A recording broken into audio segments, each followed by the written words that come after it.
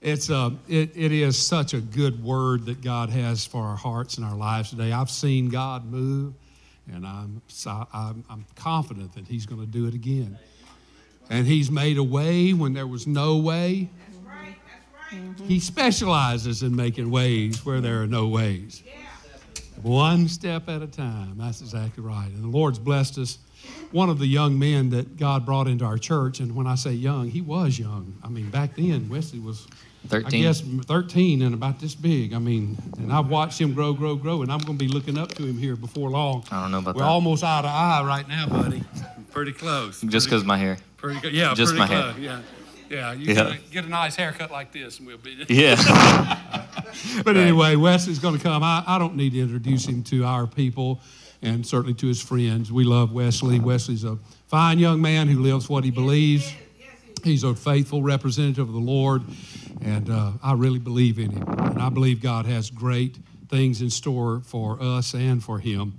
And so you guys prayerfully and respectfully and enthusiastically listen to Wesley today. All right? All right. Move the mic just a little bit. Where do I need to move it? Okay. In the meantime, I need a helpful youth. Donovan, can you run up into the media room? There's a notepad that's red, and it's got my handwriting all over it. Would you bring it for me? Isaac probably knows where it is. There you go. Thank you, Donovan. You want this? Yeah. There you go. Appreciate it, Donovan. How are y'all? Good? Y'all been enjoying James? Been going through James? Yeah. That's funny story. We're going through James here, and we're going through James at school. Also, I'm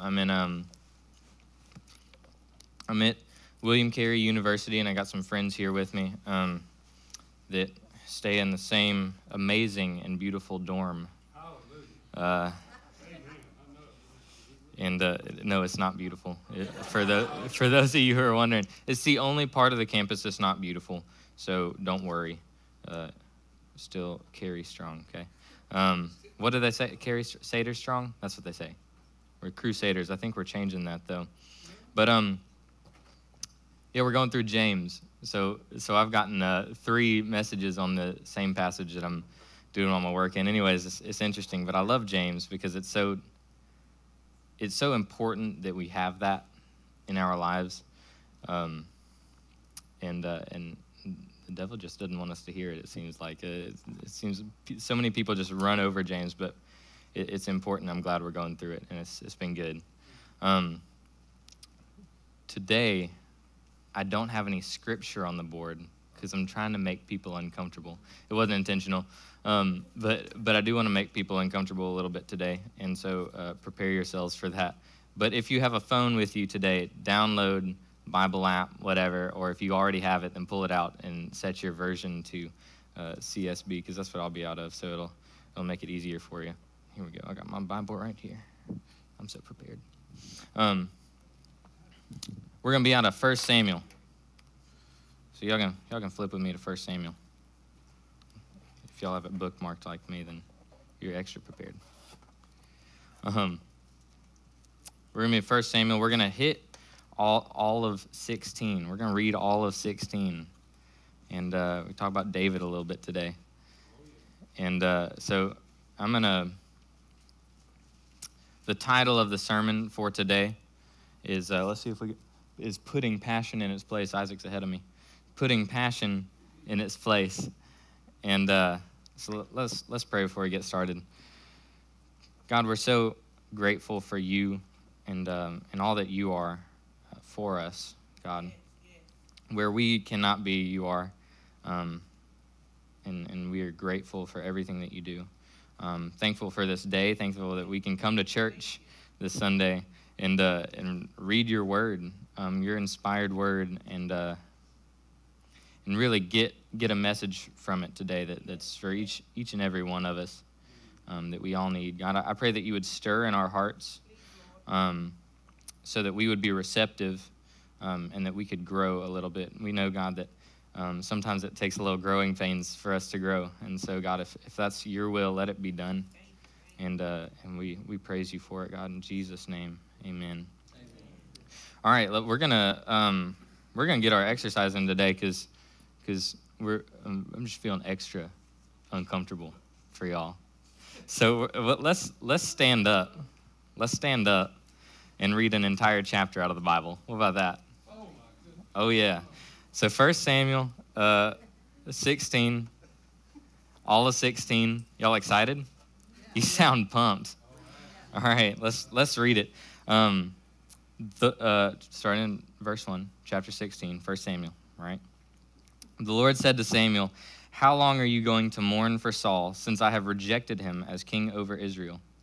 Fill your horn with oil and go. I am sending you to Jesse of Bethlehem, because I have selected a king from his sons." Samuel asked, "How can I go? Saul will hear about it and kill me." I mean, that's a fair worry if your life's in danger right there. The Lord answered, "Take a young cow with you and say, 'I have come to sacrifice to the Lord.' Then invite Jesse to the sacrifice, and I will let you know what you are to do. You are to anoint for me the one I indicate to you." Sometimes God sends us, and he doesn't tell us what we're going to do, but he tells us where to go, right? And once we get there, then he'll tell us what we need to do. As long as we're faithful, that's a testing of our faith right there. Testing Samuel's faith, seeing if he'll go, so that then God can tell him how to do, right? Samuel did what the Lord directed. He was faithful and went to Bethlehem. When the elders of the town met him, they trembled and asked, "Do you come in peace?" "In peace," he replied. "I've come to sacrifice to the Lord. Consecrate yourselves and come with me to the sacrifice." Then he consecrated Jesse and his sons and invited them to the sacrifice. When they arrived, Samuel saw Eliab and said, "Certainly the Lord's anointed one is here before him." But the Lord said to Samuel, "Do not look at his appearance or his stature, because I have rejected him." God doesn't look at how you look. God doesn't have the same eyes you have, right? Yeah, it's all about the heart, right? Because I have rejected him. Humans do not see what the Lord sees. For humans see what is visible, but the Lord sees the heart. Yeah. Jesse called Abinadab and presented him to Samuel. "The Lord hasn't chosen this one either," Samuel said. Then Jesse presented Shammah, but Samuel said, "The Lord hasn't chosen this one either." After Jesse presented 7 of his sons to him, Samuel told Jesse, "The Lord hasn't chosen any of these." Samuel asked him, "Are these all the sons you have?" Jesse says, "Well, they're still the youngest." He answered, "But right now he's tending the sheep. He's out back. We got number 8 out back." Samuel told Jesse, "Send for him. We won't sit down to eat until he gets here." So Jesse sent for him. He had beautiful eyes and a healthy, handsome appearance. He's not talking about Jesse there. He's talking about David. He's talking about okay. Just clarifying. Then the Lord said, "Anoint him, for he is the one." So we're talking about, yay big, maybe, right? Young guy, right? Healthy, beautiful eyes. And God said, "Yep, that's the king. The little one, number 8. The one that you didn't think was going to be the king. That's the king." David, this is just a little fun fact that is important for later. David has many titles. At this point, he is shepherd and he is king. Because he's not king yet, but his purpose is to be a king, right? So he is king. He's the king right now. But David comes out of one of the 12 tribes of Israel called Judah.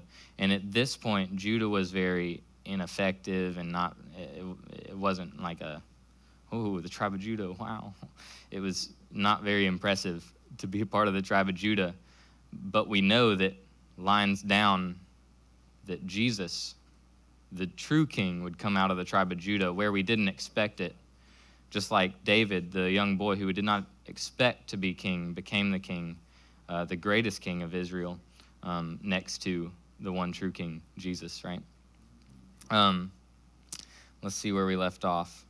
Then the Lord said, "Anoint him, for he is the one." So Samuel took the horn of oil and anointed him, in the presence of his brothers, and the Spirit of the Lord came powerfully on David from that day forward.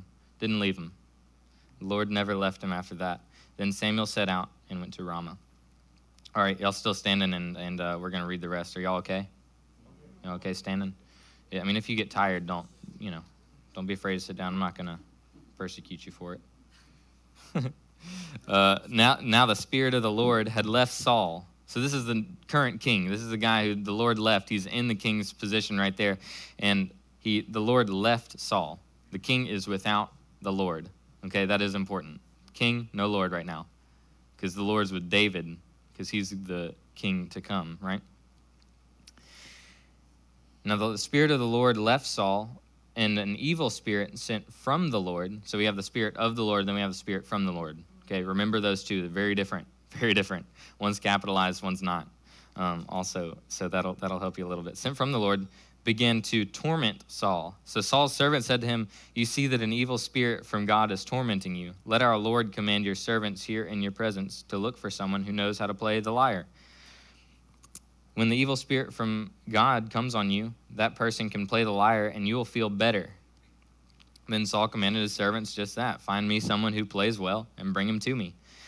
One of the young men answered, "I have seen a son of Jesse of Bethlehem who knows how to play the lyre. He's also a valiant man, a warrior, eloquent, handsome, and the Lord is with him." At this time, David is a shepherd boy. These are his titles he's got so far. He's a shepherd boy. He's a harpist, lyre, harp. He is he's valiant, right? We see the description here. He's valiant. He's a warrior. So this is past Goliath. He's already slung his stone and all that good stuff, right?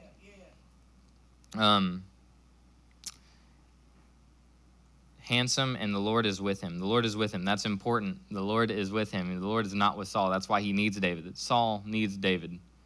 Our enemies need us, right? Right? Just chew on that for a little bit.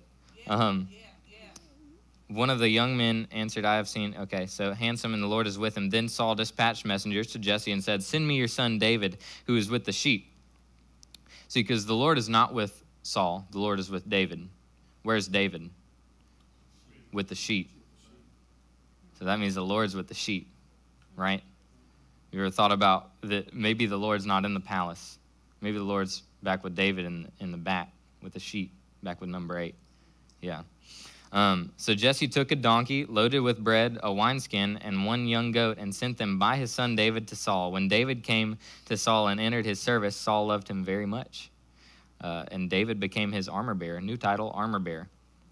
Then Saul sent word to Jesse, "Let David remain in my service, for he has found favor with me." Whenever the Spirit from God came on Saul, David would pick up his harp and play, and Saul would then be relieved, feel better, and the evil spirit would leave him. Just because the evil spirit would leave him does not mean the Lord is still with him. The Lord was not with Saul. The Lord was with David. That's why Saul liked David, right? Y'all can sit down. The rest of the words are just going to be mine. Thank you. Thanks for standing while we read that. I appreciate it. Hopefully y'all are in the mood for some more talking, huh? So we got David, a shepherd boy, a harpist, the armor bearer, and a king. Not Saul, David, the king to come, right? So these are our titles of David right now, okay?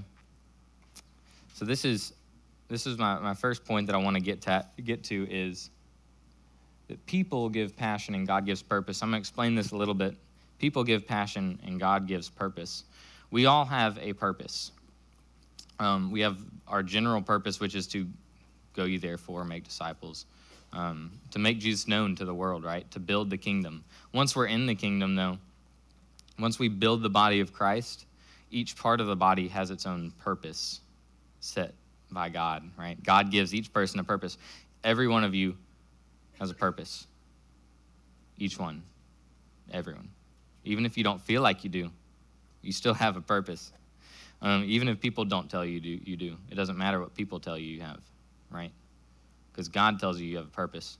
And he planned it ahead before you were even here, right? So people give passion, though. So we were put in us passion. We have passion in our hearts. Anybody been passionate about something? It could be a person or a hobby or anything. I love music. I've been playing music for 11, 12 years, somewhere in there, and playing drums and then piano and then a little bit of singing, but we don't talk about that.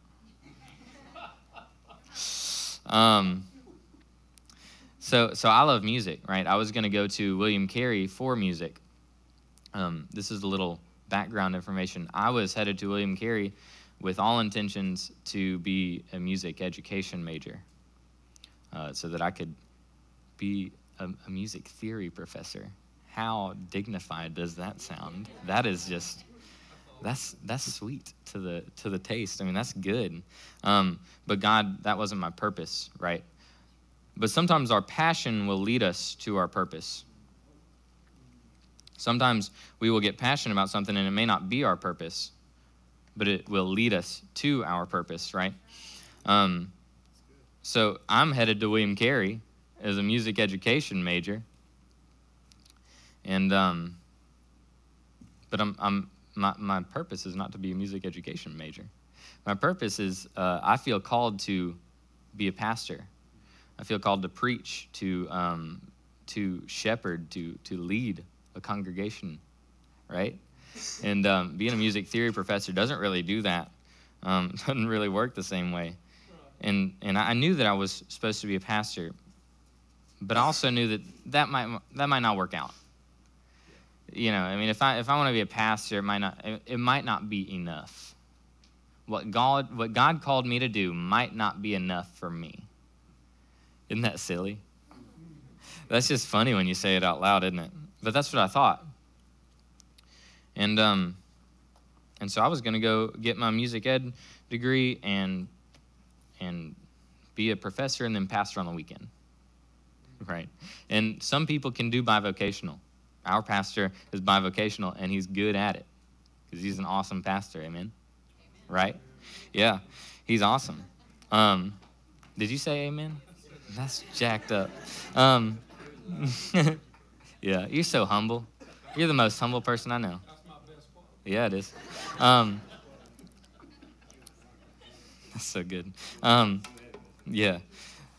So I was headed to William Carey with my backup plan. I was getting ready to major in my backup plan. Don't do that. Don't do it. The youth in here, don't do that. It's a bad idea. So I'm headed there, and this past summer, I went to Houston for a youth camp, and I went to Canada for a mission trip for 10 days. And I was in a place where all I had was God, and so I could really listen whenever he's the only person I have to listen to, right? It's really hard whenever we go about life and we have all these voices going around us, and it's hard to hear his voice. That's why it's important to stay close to him, because when you're close to somebody, you can hear him louder than everybody else. That's why we build a relationship. We can hear him, and so he can tell us to go like he told Samuel to go, so that he can then tell us to do and fulfill his purpose for us. So I'm headed to William Carey with my backup plan of music ed, and I know y'all are so excited for me to finish this story. And God in this past summer just put on my heart, step into ministry fully. Put all of yourself into ministry, which is like, okay, but what if it's not enough, God? And he's not going to answer that, because that's just like, I know better. And so I step into it, and it ended up being probably the best decision. Not probably. It ended up being most definitely the best decision I've ever made regarding my future. And everything that I do just points towards the fact that is what I need to be doing. Whether it be we're working on James in school and we're also working on it on Sunday, I take that as confirmation. You have to have your eyes open so you can see where God's working, right? Because he's working here, but he's also going to tell you about it out here.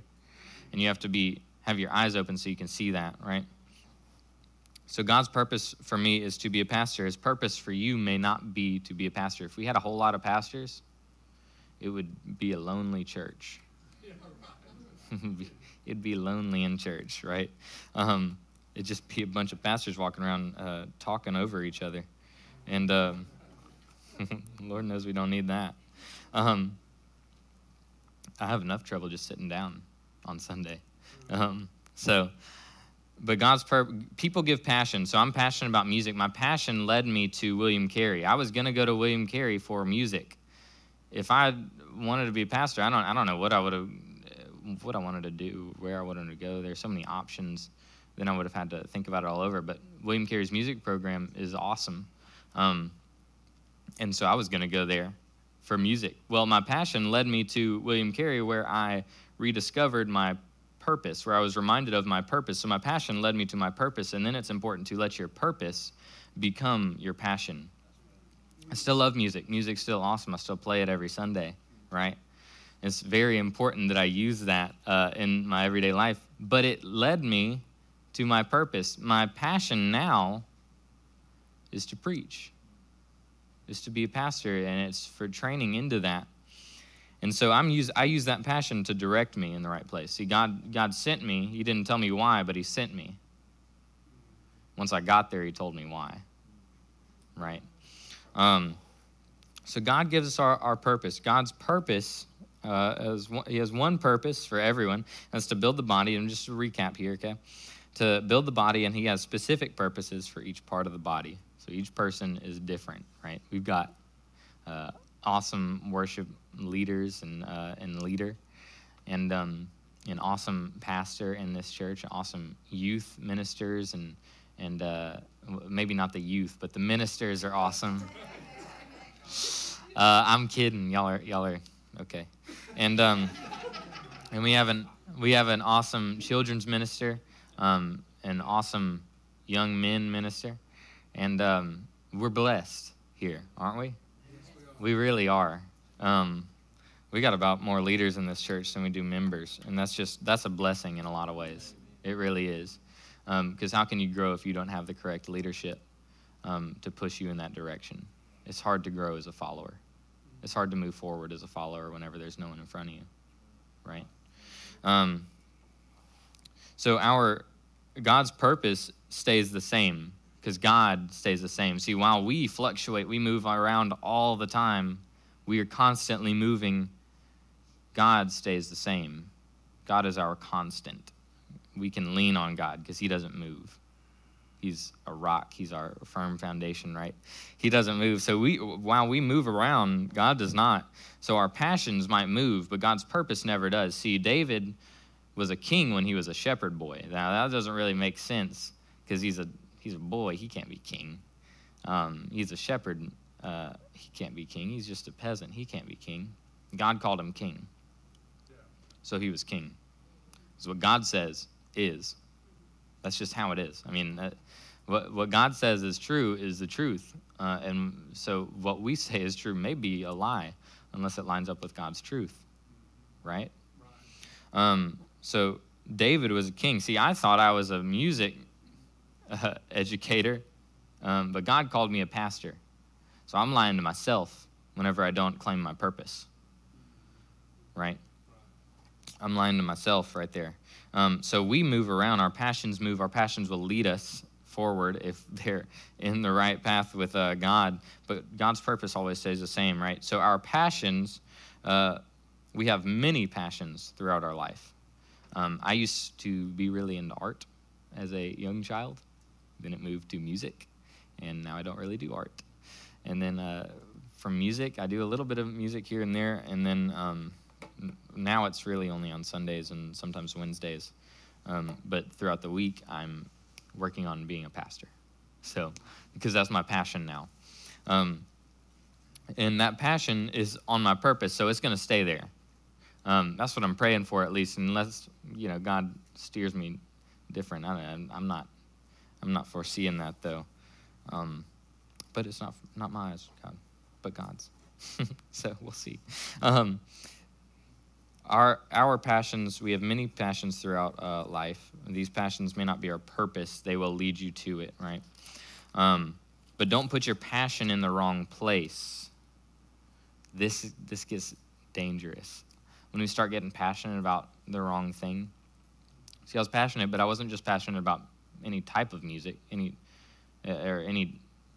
I was passionate about all music, but then that started to hone in a little bit. I started getting real passionate about, I like funk music. Funk music's my thing. I know y'all are like, look at this white boy up on stage. He doesn't like funk. He's not into funk. There is no way. I like funk, but the people who play the funk that I listen to, they are white, so whatever. Say what you want. It's probably not real funk then, I guess. We'll see. But then that kind of moved, and I don't really listen to much funk anymore. I really only listen to worship music now. I'm not condemning anybody out there who listens to anything that's not worship music. I just think it's good. I think it's awesome. We sing it in church. I want to sing it outside of church because I don't want church to stop. See, that door is not our exit of church. Our door is our transfer of church. So whenever you leave the church, right, you can't just be like, all right, man, I got my Jesus for this week. I'm ready. I'm ready. Because as soon as you walk out there, you walk into a grocery store for 10 seconds and Jesus will leave you. Jesus, I'm telling you, you get in the line and somebody butts in front of you before, or getting into a gas pump. This happened the other day, getting into a gas pump. Somebody swerves into the gas pump before you can get there, man. Jesus is out your mouth in 5 seconds, right? Right? Some of y'all are being quiet. I'm making me nervous. Y'all might have been the person who swerved in front of me the other day. Pastor Keith. And I saw you in your truck. But so we can't put I get off, but we can't, I guess that's just a pastor in me, but I don't know where I get that from. Yeah. We have to make sure that our passion is in the right place, because if we put it in the wrong place, because there is music that is not where our passion needs to be. There's music out there that it's just not, it's not good for right here. It's not good. And it will tear you away if it's not. I would argue to say that if something is not putting Jesus in your mouth, then you need to get it out of your life. If you are not living like you should be, then you need to start taking parts out of your life that don't reflect God. One of my favorite, I use this I used analogies in my, well, let me back up a little further. In my major, and at school, we have to write a big paper, and Pastor Keith touched on it a little bit last week. We write a big paper. I used some analogies in it, and all of my analogies I got from Pastor Keith because he's just so wise. And he's just awesome, isn't he? Come clap for him. Come on, make him feel good. He's turning red. He's turning red. Look at him, yeah. So humble. Yet again. I'm just building him up. Yeah. But there was one analogy that I used. It was talk about purifying gold. And Pastor Keith so forgive me for repeating him. Pastor Keith talks about a gold miner will refine gold by heating it up until the impurities rise to the top, and they'll scrape away the impurities. And they'll do it over and over and over and over and over until the gold miner can look down into the gold and see a reflection of himself. So would you not consider that also our responsibility to take the impurities out of our life so that God can look down into our hearts and see his? Would it not make sense for us to also pull the impurities out of our life? Just as, you know what, God, let me save you some heating. I'm gonna pull some impurities out. Let's not do this the hard way, God. There are always gonna be hard ways in life that we just have to deal with. But if we can avoid it, let's do it, right? That's why we come here for preventing problems in our life, not correcting them. But sometimes we have to correct our problems too, and that's okay. As long as we get out of them, right? But we have to move forward to get out of them.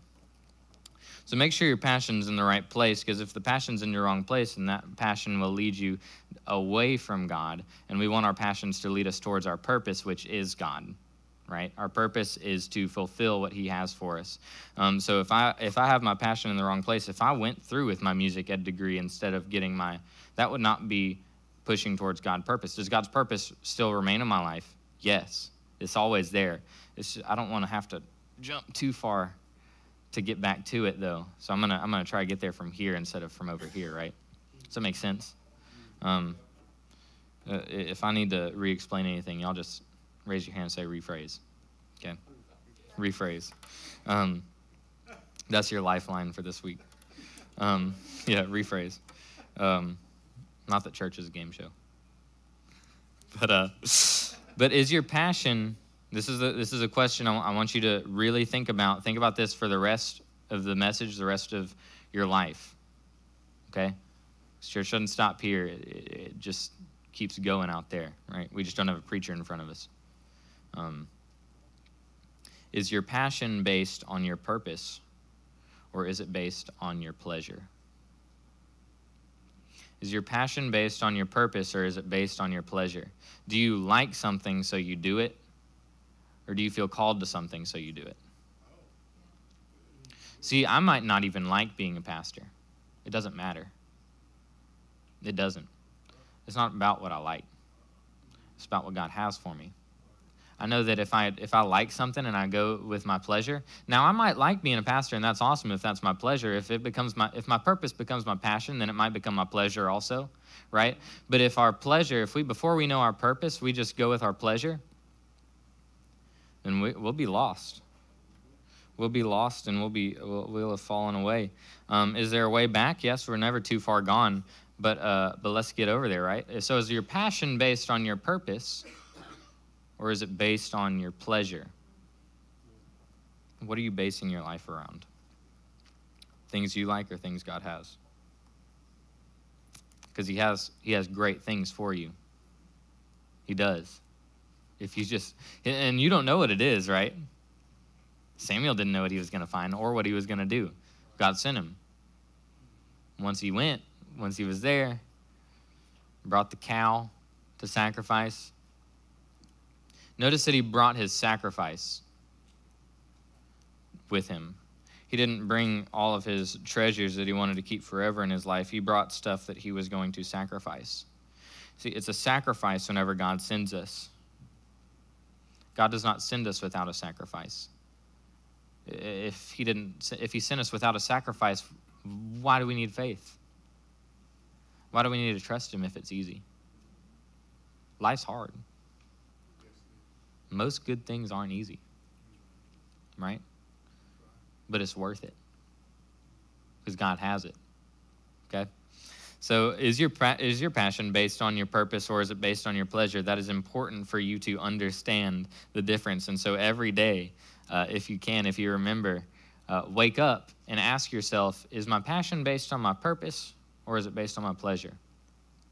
Am I feeling really, really good when until I go to church, or when I leave church because I'm going out?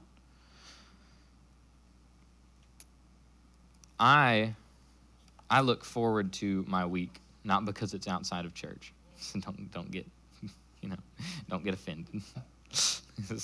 Got someone up here saying that he likes being outside of church. No, because church doesn't leave, remember. Church is just a transfer, not an exit sign. I get really excited for my week because there are people that I don't know that will step into my life, conversations that I will have with people that I may have not had the chance to have before, that will lead me towards my purpose. And that's my passion. My passion is for people to hear God. And do I think that I'm worthy of transferring God's word into people? No, not at all. Especially not now. I mean, I'm almost done with my first 3 classes in school, and so to sit here in front of people who have gone through it or lived lives, and people who are not older, right? Older. Yeah. You're not old, Pastor Keith. You're just older. Yeah. That's just for you, Billy. You're not old. You're just older than me. Yeah.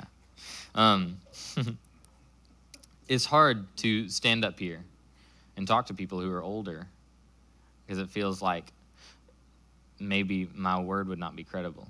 But it's not about what my word says whenever I'm up here, right? It's about what God's word said, and God's word stays the same yesterday, today, and forevermore. It is constant, and it is living.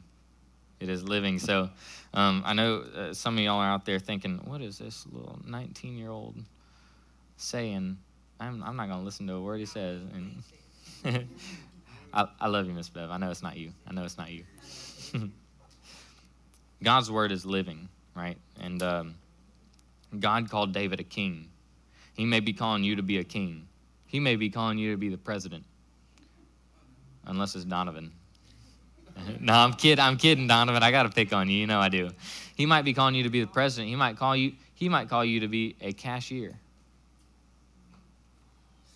Yeah. Yeah. That might not be your passion though, right? We know, Donovan. It's okay. He said he did not account money. Anybody who didn't hear that, and I know y'all aren't surprised. I'm kidding. Oh, you're not. That's awful. Make sure you're. All right. Come on. Bring it back. His purpose is, Donovan. We know your purpose is not to be a cashier. What? Okay. Make sure your passion is based on your purpose. If you hear anything today that you remember, it's make sure your passion is based on your purpose, not on your pleasure. It will save you a lot of difficulty. Will it save you from troubles in your life? No. You can follow your calling all your life and still have problems, right? Anybody want to say an amen to that? Because I mean that's just how it is. Life is hard, but we live through it, and we have to live through it passionately for our purpose. If we live for our pleasure, then we lose all sight of our purpose. So my next point that I want to get to y'all is to protect your passion. Because if you lose your passion, or if it's in the wrong place, it won't be good. If you lose your passion, it's hard to get it back. If you lose all hope for anything, it is hard to regain hope, right? It is hard to pick up the pieces. You know, all these P words, I know y'all are like, say it, don't spray it. But you have to, yeah. You have to protect your passion, because if you lose your passion, it's hard to regain it and hard to pick up the pieces, to add some more P words in there. And so it's important that we protect it. How do we protect it? There's one word that I want you to remember for protecting your passion. It's saturation. Okay? We're gonna get there, but saturation. Does anybody have any matches? Yeah, no, I know, but I need matches. Anybody have any matches? No? That's okay. I want to get somebody in here to come up here, but I don't know who it is. It's not going to be Donovan. Let's get Pastor Keith up here. Yeah, you got to do more standing than everyone else. You get extra exercise. I got something for you that I want you to hold, and I want you to be responsible for it. So you got a lighter? Oh yeah. Oh yeah. And then this is something called Light or Not. I met with Kyle a week ago, our youth minister, one half of our youth ministry leadership, and awesome job in the youth. And today is our Youth Sunday, so we're celebrating that a little bit. And he told me I was telling him about how I wanted to preach about passion, and he told me about Light or Not. Now this, to y'all, what do y'all think that looks like? That looks like it's just a stick. But it's Light or Not, and correct me if I'm wrong, Kyle, but this is found in the center of the stump of a pine tree, and it is saturated with sap, pine sap, and it's highly, highly flammable. So if you, let me ask you something. If you light a match, you light it, right? and it will go out. How quick? Quick, right? It goes out quick. But if you light or not, because it's saturated, it never goes out. And eventually it'll go out when you run out of it. Yeah, right. But the idea, y'all just stay with me, okay? It will never go out, okay? Don't try it, but it will never go out. The idea is that it is saturated, and so it won't soon go out, right? And so I'm gonna ask you here. Let's light that in. That looks good. I'm gonna let you hold it because that way you can be responsible if any damages. Yeah, it's all you. You got it. And we're just gonna hold it there, I guess, until it goes out, huh? It's gonna be a while. Yeah. There's not a football game today, is there? Okay, cool. It doesn't matter. Y'all good? So we have time. You can put it out whenever you need to. Well then, yeah, we can put it out whenever we need to because smoke and all that, and we might start hacking. Yeah, that's fine. So the idea, the flame just got bigger, right? Were y'all watching it? I'm sure you were watching it because you got nervous about the smoke. But the flame the flame started about this big, and it got about this big, and the smoke just built up. See, if we ignite our passion in the right place, and we keep it saturated, if we keep ourselves saturated with God's Spirit, right? If the Lord is with us like the Lord was with David, right? Then our passion can just grow and grow and grow. And think about this. The fire grows, and then what else grew? The smoke. The smoke and the heat. What came off of the fire? Yeah. What came, and all the fear in the congregation because of the fire up on stage, yeah. Y'all thought it was Pentecost up here. And so, but what led off of it grew. What led off of it grew. We had our fire, we built our fire, we saturated ourselves so that our passion would grow, and our passion would grow, and then what we let off ended up growing, and we felt heat and more heat, and then there's more and more smoke that we see. And so if we go with our passion and saturate ourselves so that our passion grows in our purpose, then our heat and our effects will go off onto other people. See, our purpose, our original general purpose is to make Jesus known, right, to people.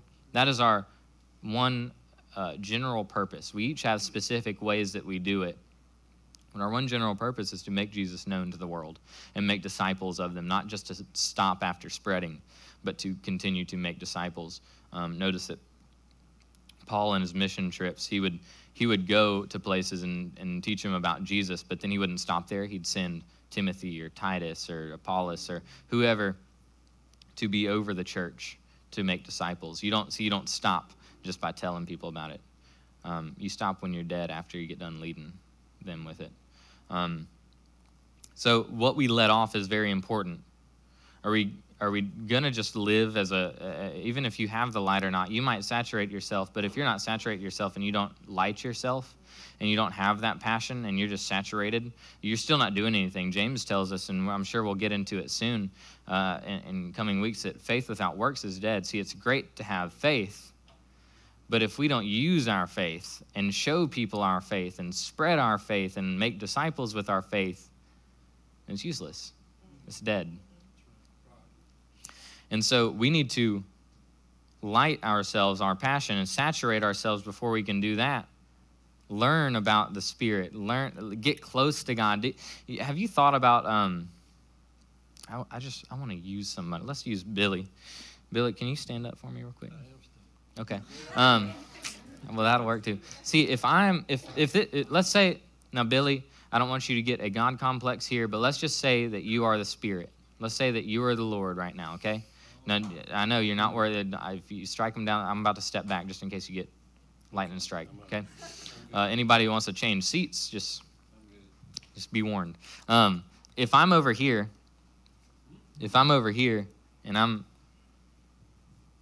and I want to hear God, I want to see what God's seeing for my life, it's going to be really, really hard to see his perspective on it. It's going to be really hard to see his perspective on my purpose because my passion is so far away.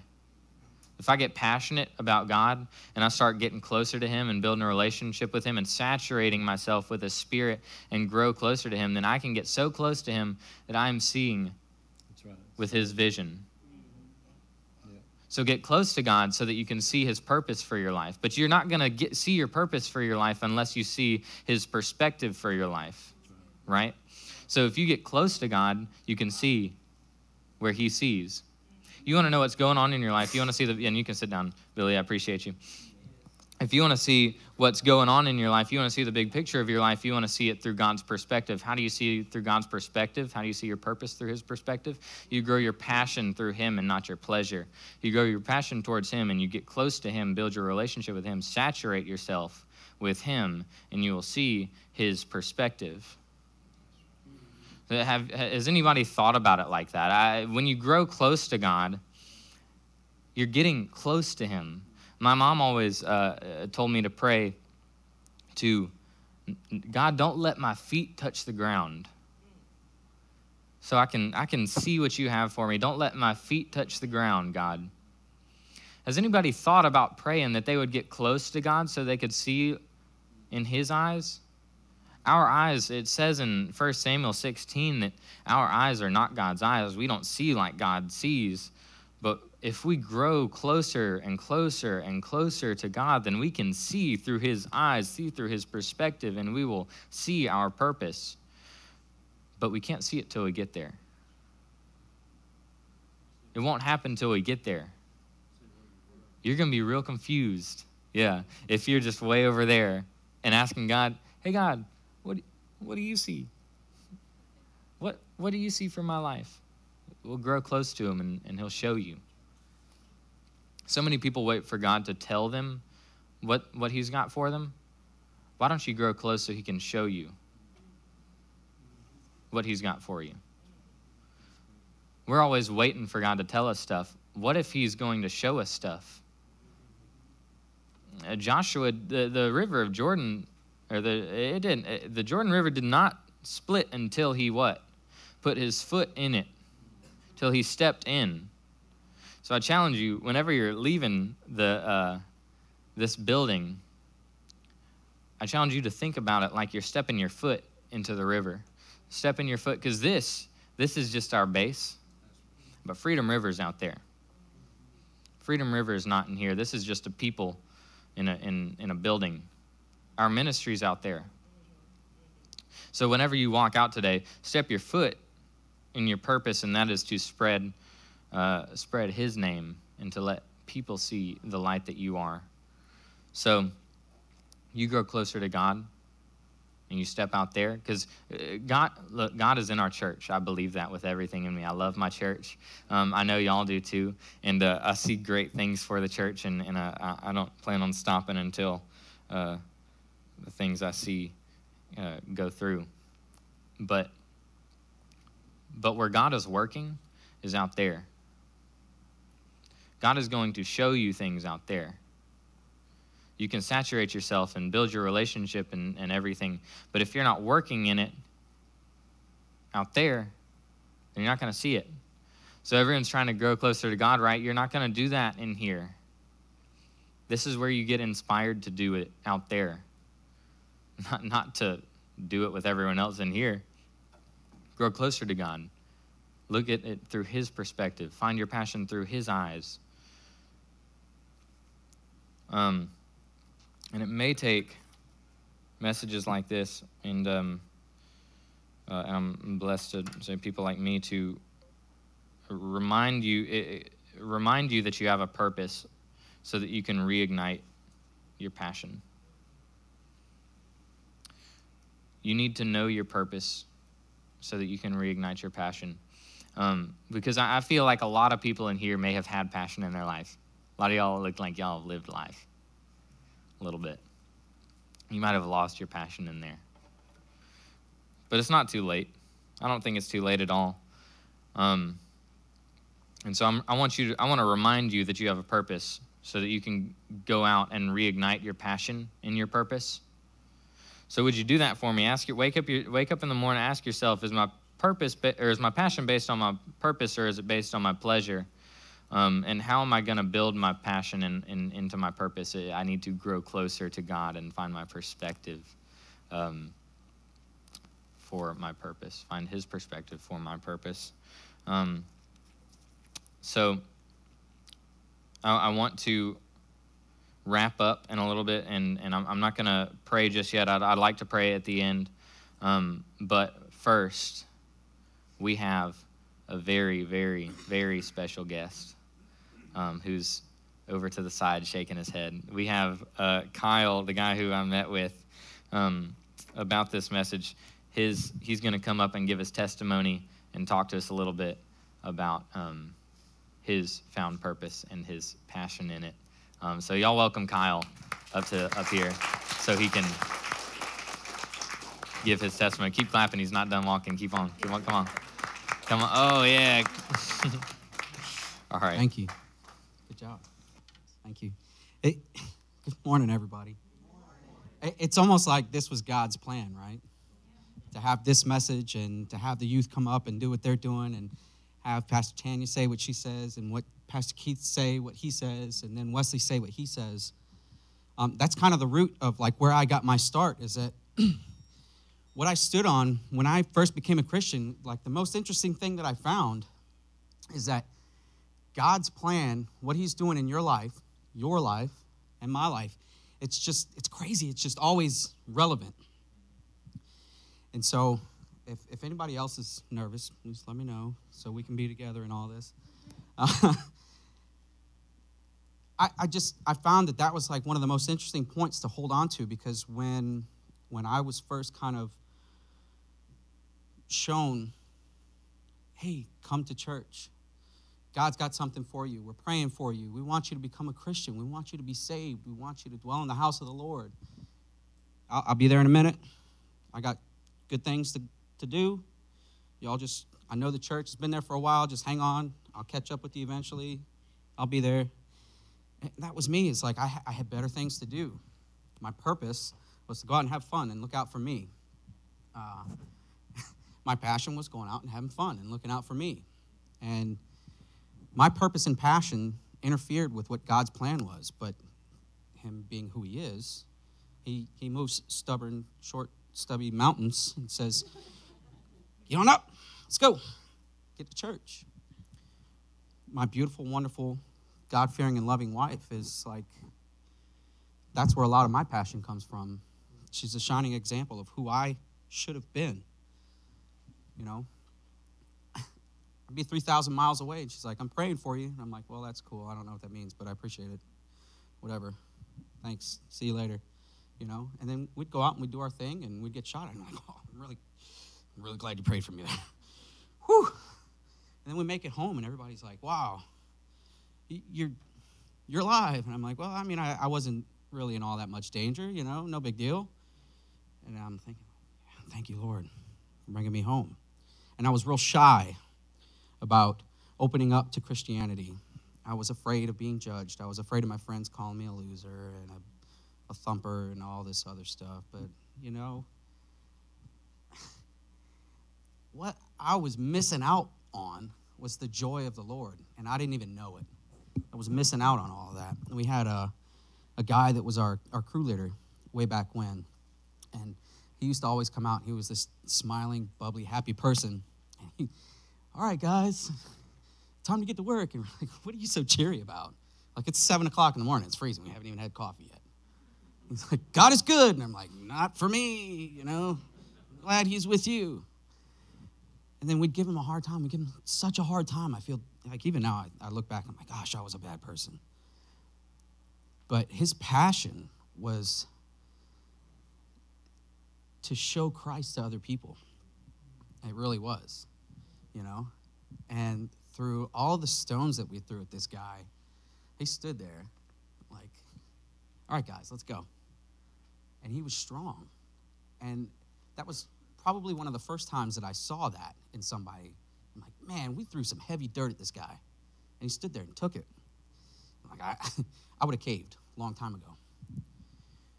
But God kept putting these people in my life. And it was always what I needed. It was always relevant. It was always the example that I needed to see. You know, when I got myself in deep trouble and I had no shovel. And I pull up in front of a church. I'm like, why am I parked here? So I would call Mama.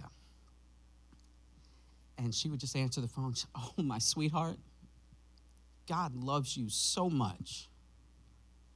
I'm like, why? Because he had a plan for me, and I didn't even know it. I didn't see it. And I'm grateful for that, because if I could see that far into the future, maybe I would have done something stupid with it. I don't know. And I'm grateful that even now, sometimes I look and I think, like, I'm thankful to be able to follow in faith what God has going for me. I'm thankful for that, because I would probably mess it up. It took me a really long time to come around, because I was, like I said, I was really extremely stubborn. I was stubborn. I liked what I was doing. I liked my ways. I didn't want to miss out on fun. I didn't want to miss out on life. And so when we got stationed in just north of North Carolina, my base shared the border, North Carolina and Virginia, Dion says, hey, we need to go to church.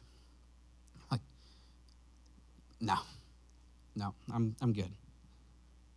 She's like, come on, we need to go to church. And she kept encouraging me. Okay, happy wife, happy life, I'll go. Let's go. And when we got there, I mean, no kidding. I was as stubborn as a mule. And we got to church. I'm like, okay, 10:30, 11:01, let's go. Time to go. And we got invited that night to go to the pastor's house and have dinner and get to meet everybody. And I'm like, go figure. I'm invited to his house. It's like the last thing I want to do. Football's on, you know? Busy. We get there, and then I'm telling her on the way into the door, I'm like, I hope he doesn't say something sideways to me. I don't know what I'm going to do. That's just how I was sour. That's how I felt. See, part of my history is that my Christian experience was with people that were a little overboard, you know, and it actually pushed me away, and I had a lot of trouble with that, you know, when you get pinned up against the wall in the hallway. The Lord is your Savior! You're going to need him in a minute. Do you believe in God? You're going to need him in a minute. And I was like, yes. And I would say whatever I needed to say so that I could get out of that situation, but I always felt kind of pushed away by that, you know. When I was 9, I watched a woman shake and fall to the floor, and I'm like, somebody call an ambulance. She looks like she needs help. And everybody's like, look what God can do. And I'm like, don't let him do it to me. Please. Can we go to the beach now? That was my experience. That's what I struggled with. I didn't have a whole lot of good shining examples. And the older I got, the more I understood things, the more I realized what people were trying to do for me, you know, with God's help, and what they wanted for me. And so I decided that when we went to the pastor's house that night that I would attempt to have an open mind, you know, because it wasn't just for her, and I knew that because all of these people in my life were telling me, like, I need God. Okay, all right. So we listened, and we went in there, and I sat down. I'm like, listen. He's like, who are you? I'm like, I'm Kyle. Just want to let you know that you're going to need to prove to me. I'm going to take a lot of convincing. It takes a lot. Just being open and honest and telling you where I stand. I haven't seen a lot of things that have showed me that I need to believe in God. I mean, I've had some close calls that, I mean, if he's real, I could really use his help. But just the way I feel, I don't know what to tell you. I need something tangible. And he just smiled at me. And I'm like, well, he thinks I'm an idiot. And he's like, I totally get that. I'm like, wow. He's like, God is going to come to you in a way that only you are going to be able to understand. In your time, in his time. He's going to come to you in a way that couldn't be interpreted any other way. And he said, and that's not for me to say. I can't stand up right now and tell you that the Lord needs to fill you up and rise you up out of your seat and bring you to your knees and have you begging for forgiveness, which, I mean, some people experience that. Mine was very different. It was kind of like a long-term kind of thing, but it was almost like reading a really, really good book, because we'd come to church and we'd sit in the chairs, and Pastor Dan had a lot more hair. Sorry, Pastor, but he was big, tall, big. I always felt like when we walked in there, I always felt like he was talking to me. And so I was on the edge of my seat, and I was like listening to what he had to say, and I was really intrigued. And when he got done talking, I was like, no, because I can't read the book again until next Sunday, and I want to come back, and I want to read more, and I want to learn more, and I want to understand what's going on. And so I was really, really intrigued by it. And I just kind of felt myself coming back for the next part of the sequel, and I'm like, wow, wait, who's David again? And it was weird how that progression happened. And then one day, Dion was at home, and I went to church that morning, and Pastor Dan was up front, and he was kind of pacing back and forth, and he was in the middle of his sermon, and he said, I got to stop. He said, I want y'all to know. He said, I just have this feeling in my heart. And he said, there's somebody here that I feel like God is just reaching out and saying, come to me. Come up here. Come to me. I want to be in your life. I want you to open your heart to me. I want to be your Savior,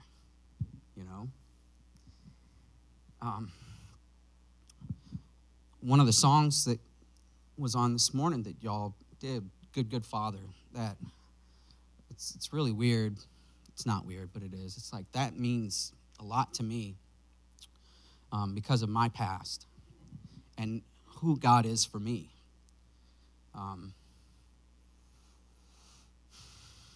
He fills that gap for me, and I know that now. And that's really tough for me, because that's one of the things that I struggled with. Always, as I was becoming a Christian, God knew that I needed a good role model. He knew that I needed somebody smart that could answer my million questions and be willing to take more and be easy with me. And so I'm sitting in my chair, and Pastor Dan's like, man, I got to stop, because I feel God is saying that I'm calling you up. And I'm like, I don't see anybody here getting up out of their chair, so it's going to be a while. I get like this, like, that's you, Kyle. And I'm like, get off me, man. You better not touch me. I found myself physically holding on to the chair, and like, I felt like Dennis the Menace, like locking my legs behind the legs of the chair, like, you can't get me up there,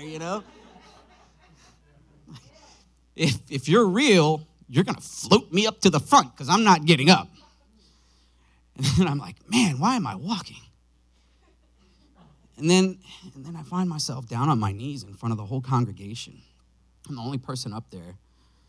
And that's when I gave my life to God, because He knew what I needed. He was a good father. He provides for me what I need. In those moments that I questioned Him, He understood where I was coming from, and He knew that I needed a little taste of logic, a little bit of an example. He knew that I needed good people around me that had patience and love. And He put something into my life that I never had before, that I thought I was always going to miss out on, but really it was just on the other side of having an open heart and an open mind, which was the joy of having God in your life. And I'm not ashamed to say that at all. I'm not always the greatest example of what we should be, I'm a human being, and I'll admit that. And, I'm sorry for those things. Sometimes I lose my temper. Sometimes I don't have the kindest words to say, or whatever the case may be. But God's still in my life. And the neat thing about this whole process is my purpose. Weird thing. Never knew what I wanted to do when I grew up. I still don't know what I want to do. Haven't grown up yet,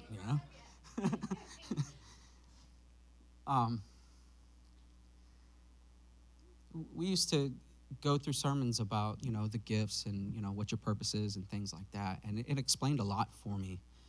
But I still had questions about who I was and what I wanted to do. When I joined the Navy, I was just like, yeah, let's go. Where are we going?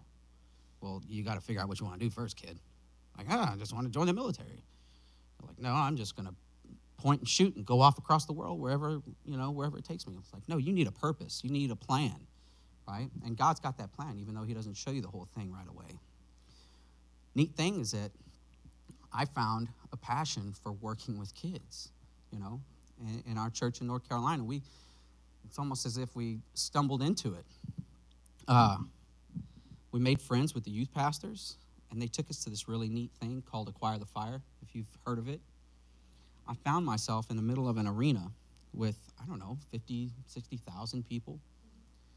And out of nowhere, I just, way, way down there, I see this kid stand up and scream at the top of her lungs, Jesus, capture my heart.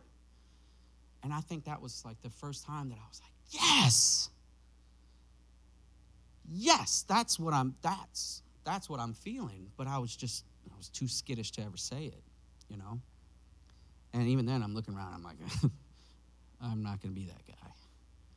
And then more and more and more and more and more. And that flame, what happens when you light a match, right? You touch it to something and everything else catches on fire. Well, then it was like swooshed around this room, and you could feel the presence of God in there. And I was able to, for really the first time in my entire life, just let go of any fear of judgment.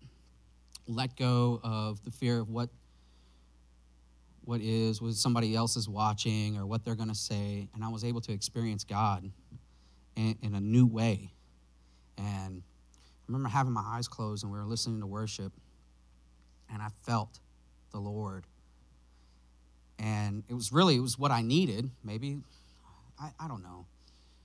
God came to me in a way that made me feel good about it all. I needed a hug. And he came to me, and he wrapped me up.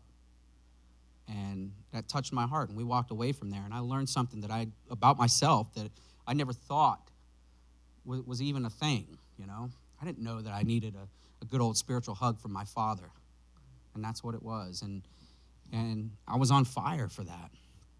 And when we talk about passion, when we talk about purpose, I'm on fire to come back here every Wednesday. I know that my wife bears the burden a lot of times. She comes up with these really cool lessons, and I'm like, yeah, that sounds cool. Let's do that, But what I get excited about is like being there and seeing you guys learn and being kind of a tool to help you absorb some of that, And hopefully, instead of not chasing you away, we help to bring you in. So my purpose right now may just be to simply be there. I'm willing and grateful for that opportunity to be able to do that. And that's a part of my story, and I just want to say thank you all for sitting and listening quietly. It's awesome. That's good.